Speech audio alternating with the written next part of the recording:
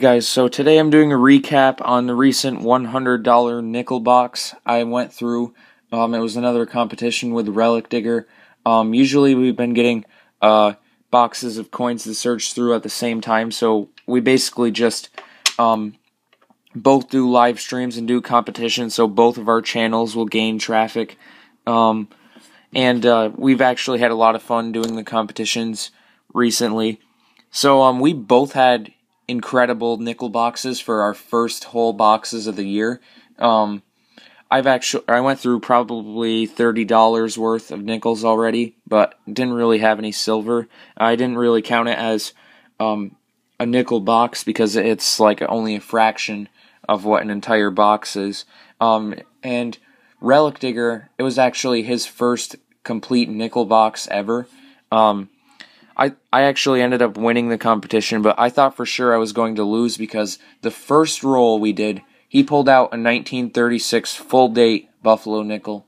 He just opened the first roll and one of them had like a bluish edge, and he's like, oh, I wonder if this one's painted or something, and it had a little bit of paint on it, but anyway, it ended up being a 36 Buffalo, and it's the only Buffalo nickel he's ever found, so yeah, that was really cool. Unfortunately, he did not end up getting any silver from that box, but he has found a 1943 P as well this year in a small hunt he did prior to this box. I actually did get silver this box, though. It was a 1943 P war nickel, just like his. Funny story, actually. Last year, March 25th, I found a 1943 P war nickel, and it was my first of 2017, and this year I found a 1943 P war nickel on March 26th, and it was my first of 2018. So that was kind of a coincidence. And I don't know. There were a lot of old nickels in this box too. No Buffaloes for me, but I got 38 from before 1961. I do save. Hold on a second. Let me focus this. I do save 1960, Philadelphia and Denver. Sometimes I toss them back, but I mean I saved the ones from this box. Also down here got a 2009 Denver Mint, low mintage. Hold on, I gotta focus this so the light will show all of them. Sorry if it's a little shaky this time, the camera. But I found 3 from 1939, a 1940, a 41 Philadelphia, and a 41 Denver.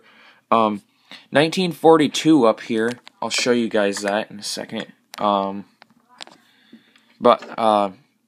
thought for sure this was going to be a war nickel, but it has no mint mark above the building on the reverse, so it's just a nickel composition one. And then I found 2 46s, a 47D, or 47 Denver, I mean, 2 48s, a 49 Denver, a 1951, 3 1952 Philadelphia Mint, and then 1 1952 San Francisco Mint, 3 1953 Denver Mint, I think there's 3 1954 Denver Mint too. One of them might be a Philadelphia, I'm not sure. 3 1955 Denver Mint, 1956 Philadelphia Mint, 1957 Philadelphia and Denver Mint, 258 Denvers, and 259 Denvers, and then I think 2 Philadelphia Mint 1960s, and then 2 Denver Mint 1960s. So it was a really good box to start off 2018. Like with my first one of the year. I haven't did one of these since July, and I've never streamed one. So I mean, I did get quite a bit of views and likes on that video, so thank you everyone who was watching that. Also, I thought it was really cool to get silver on my first whole box of the year. That one I actually didn't think was going to be silver, because usually you can tell when you're opening up a roll, you'll see the dark edge and immediately you're like, oh, it's a war nickel. But it had a normal like silver looking edge, like I mean not silver, but it looked like a normal nickel on the edge and didn't have that war nickel color. But it was silver. It was definitely a surprise, and I was really grateful, basically to start my silver count. I'm hoping that I beat my total from last year. I found 21 silver coins, the majority of them being war nickels in 2017. But I'm really sorry about all this shaking. I really got to get a tripod. Usually I've just been setting my iPod on top of like this old jar I have. You guys have probably seen it, and it does the job. But since there are so many nickels, I basically got like a book under my iPod that I used to film today, so I can basically have it up higher and get all the nickels into the shot, and it's kind of shaking, so it's not perfect, this video, but I mean, I will be getting a tripod soon, I'm fairly sure. They're not too expensive. I just gotta basically look for one that I want. Yeah, like I said, I got a 2009 Denver Mint down here as well. Beat up, but still low mintage. Hold on. Yeah, I don't know if you guys can see it that good, but I don't see those too often. I think maybe 1 or 2 per box, but those are machine wrapped, and like I've never got a 2009 Justin change. Anyway, yeah, it was a really good box. I mean, I was really impressed, especially with the war nickel. All of these finds too. One of the 39s, this one is really good condition. It's not uncirculated, but it's like extremely fine. It's got good detail. One of the other 39s too has good detail, but it doesn't have as much of the luster, I guess, left. But this doesn't have a lot of luster left. It's just really good details. Definitely pleased with how many of these ended up having mint marks from earlier dates.